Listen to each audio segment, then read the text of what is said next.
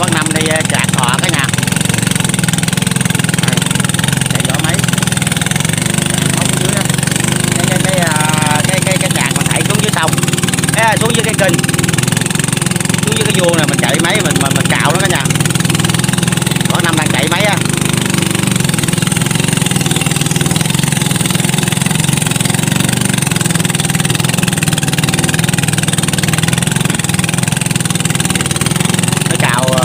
Xuống dưới đất vô sò mình để mà nó vô dưới rất là nặng, chạy rất là nặng máy luôn. Chạy cái giật cái chạc, chạy nó cào đất nặng đó. Đây là lần đầu tiên mình đi được đi chứng cái mà chạc thọ gì cả nhà. Trước giờ mình chỉ biết người ta bán rồi mình mua về rồi mình ăn thôi, hoặc là mình đi mấy cái quán mình kêu người ta làm cho mình ăn thôi. Ngày hôm nay mình mới tận mắt và chứng kiến được cái cách mà người ta chạc phát sò như thế nào nha. Thì hôm nay Phương cũng chia sẻ cái video này cho tất cả các bạn gần xa chưa biết về cách thức mà để mà bắt sò, để biết thêm về cái cách mà những người ta nuôi sò và người ta bắt sò như thế nào. Đây là cái cách là làm nhanh nhất. Tại vì mình mò thì thời gian nó lâu cả nhà, còn cái này chạc á là mình lựa luôn.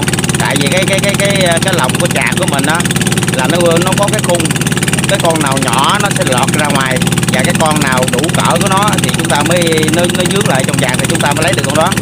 Chính vì thế mà mình bắt á là nó chất lượng, là con nào lớn thì mình bắt, còn con nào nhỏ thì mình tiếp tục để lại mình nuôi tiếp á cả nhà.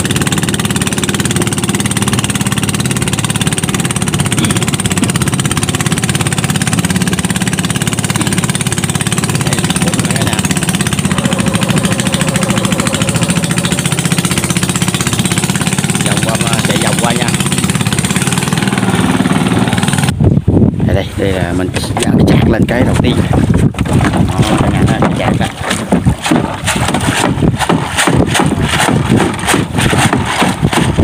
Cả nhà chạc cái gì đó, con nào mà nhỏ thì sẽ gớt lại, còn con nào lớn thì bằng cái lồng. Đó, cả nhà thấy không, rất là đã luôn.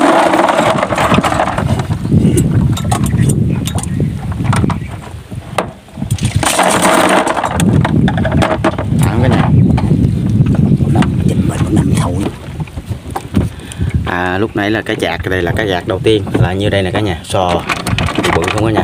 Sò này tầm 1 kg tầm 90 con cả nhà.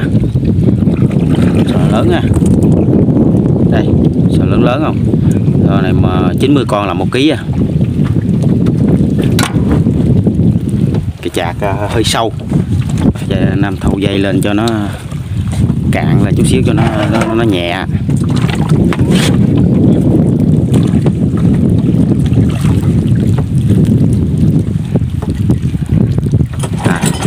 Tiếp tục mà chạc thứ hai nha.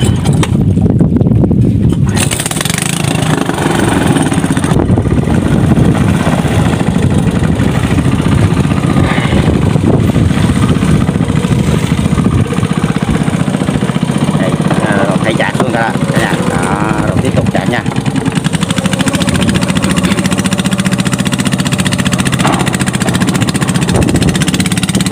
Đây là cái cách bắt sò có thể nói là nhanh nhất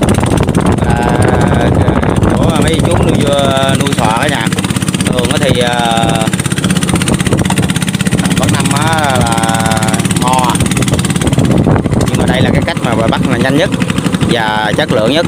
Tại vì cái loại số lượng sò nhỏ nó sẽ rớt ra ngoài, còn số lượng mà tầm 90 con 1 kg hoặc là 100 con thì chúng ta sẽ cạo lên. Thứ hai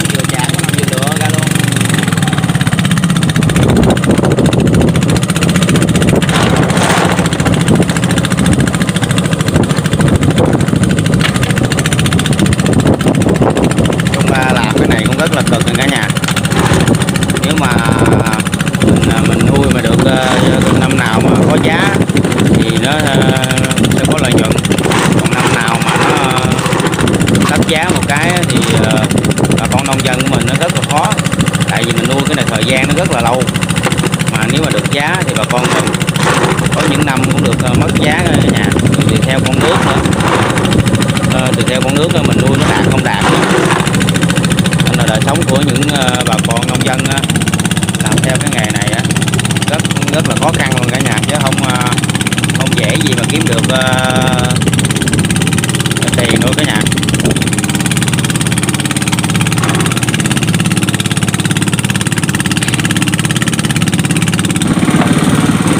Chạc thứ tiếp rồi cả nhà, quả đầy một chạc luôn.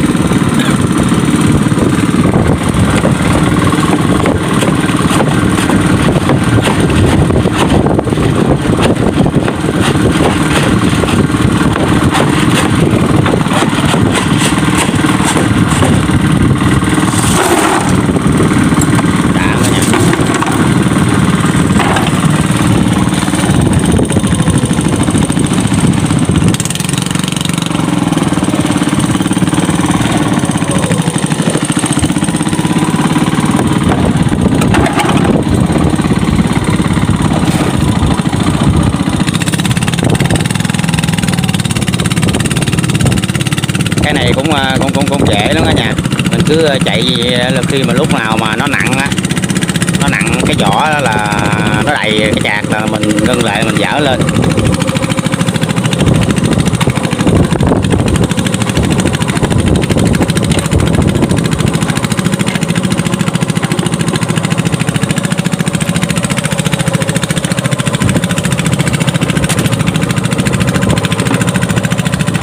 Thấy đã lắm này cả nhà. Thấy mấy con mà hạ miệng đó là mấy con đó là nó bị chết đó cả nhà, nuôi nó cũng rất khó lắm cả nhà, chứ không phải là dễ nuôi, bị chết này cái kia khó rất là nhiều.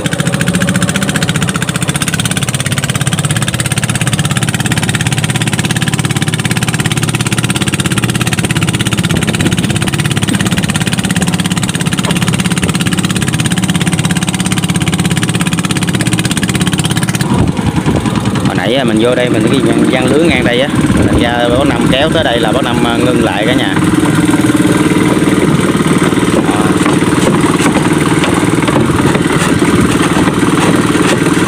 Chạc này trúng hơn là chạc lúc nãy cả nhà, chạc này mới chạc có đoạn vắng mà trúng hơn lúc nãy nè, khu này nó nhiều.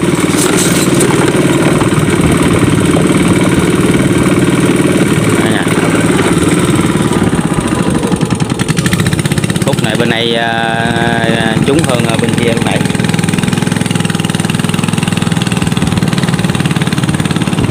Thấy bác Năm làm cả nhà, ở ngoài biển, ngoài nước mặn cái này nắng da đen hết trơn. Làm được cái này cũng chả sung sướng gì cả nhà ơi.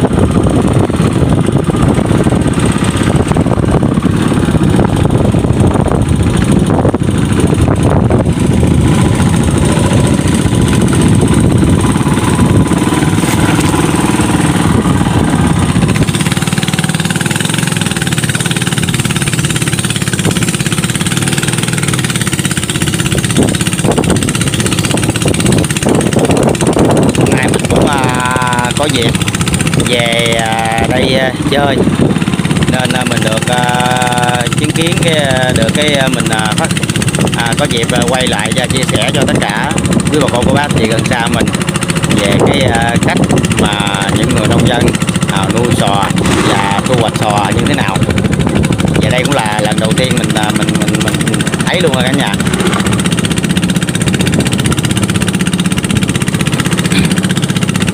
Khá là thú vị cả nhà.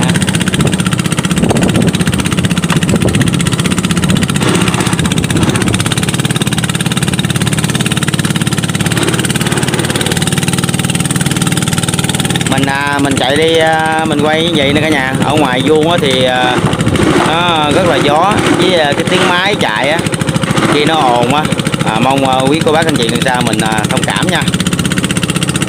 Cái này mình chạy cái này mình phải chạy máy á, nên tiếng máy nó có hơi ồn. Và ở ngoài vuông thì gió rất là lớn.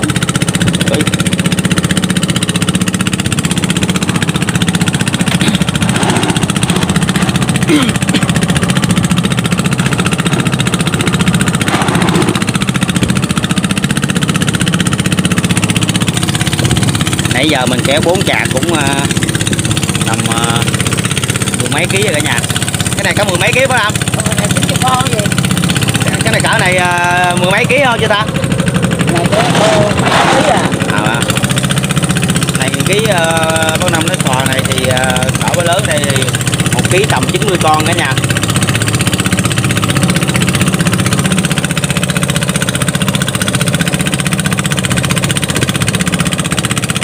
Đây là chạc thứ 3 cả nhà.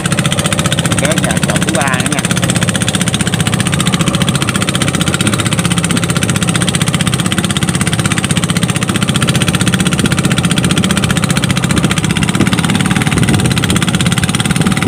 Mỗi lần mà qua cua thì nó nặng á, chạc á, qua cua nó nặng.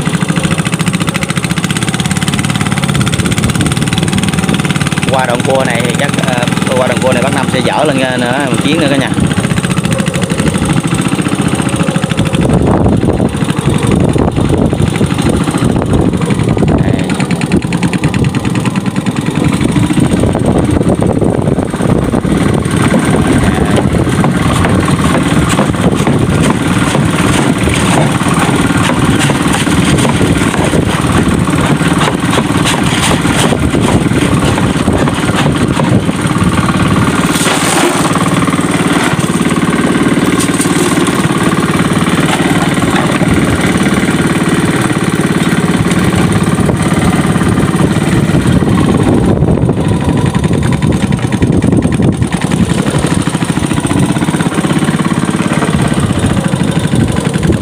Bếp hấp dẫn cả nhà. Lần đầu tiên trong đời mình được đi và thu hoạch sò nghe cả nhà. Hôm nay có dịp về ăn Minh chơi nhà bác Xui thì cũng có được dịp này thì mình cũng chứng kiến được, biết được cái cách mà thu hoạch sò như thế nào. Mà nắng quá cả nhà ơi.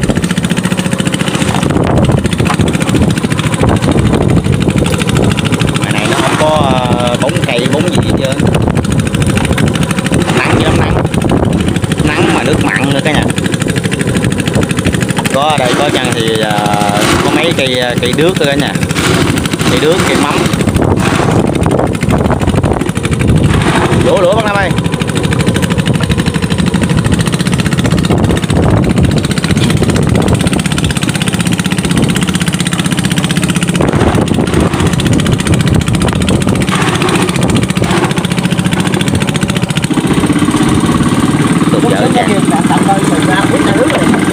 Dạ.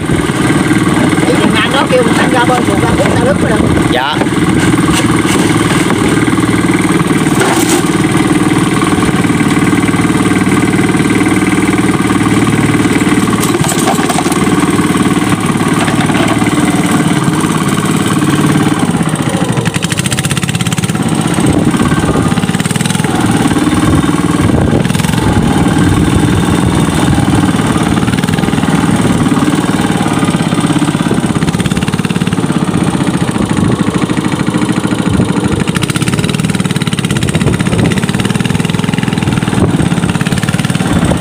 Để con lên con cuốn. Hả? Để con lên con cuốn.